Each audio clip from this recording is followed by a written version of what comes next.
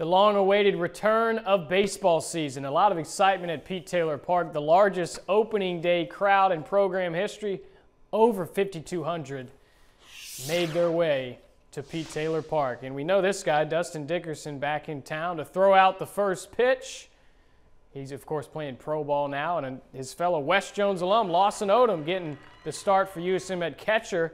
True freshman, first college game, and he's catching a pretty good one. Nico Mazza having a great afternoon. He went 5 1/3 with no runs allowed, 8 strikeouts on the mound. On offense, it was the newcomer, Ozzie Pratt, sending this one for a ride, introducing himself to Pete Taylor Park with a triple that would score 2 runs, and that would open the scoring for Southern Miss. 2-run triple, and you see Ozzie Pratt, the shortstop, fired up. And Coach Oz likes what he sees as well. 6th inning we go. It's a 4-1 lead, but Colby Allen trying to get out of a jam here, out of the bullpen. He does his job. 5 strikeouts for Colby in 3 2/3 innings of work, and the Southern Miss Golden Eagles with a 4-1 win to open this season. And we see Mazza's numbers. He really set the tone as the Friday starter, and Southern Miss starts off on the right foot. Here's Scott Kirk to recap it all.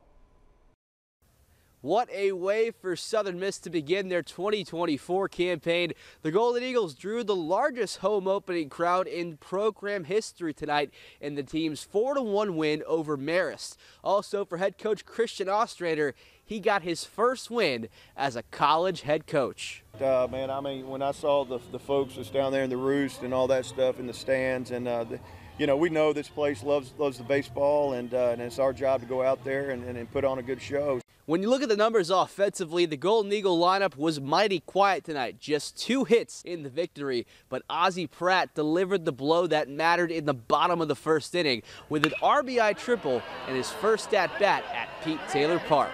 It was awesome. Like, the fans just kind of hyped everybody up, and it was just awesome. Just nerves weren't really there. Just kind of head went blank. I didn't even know if I hit it. When I got to 3rd, it was just unreal. We won the game with 2 hits, which is awesome. Like, the freebies were vital there.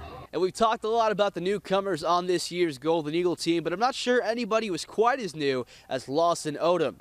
The West Jones grad got the start in his first game as a college baseball player behind the plate, and he proved to Coach Oz that he was the right man for the job. I trust him. I think, you know, he's a competitor, and I think he's locked in and focused, and he's going to make some mistakes, and we know that, but he'll learn from them and move on. But I thought he handled it really well. He called me like, so he's been catching me his whole life. I mean, I've been used to Rodrigo and Blake Johnson the last couple of years, but Lawson did as good of a job. He did great. So that's it. Game 1 of the 2024 season in the books, and the Golden Eagles are 1-0 on the young year. Game 2 of the set against Marist Saturday night at 6 p.m.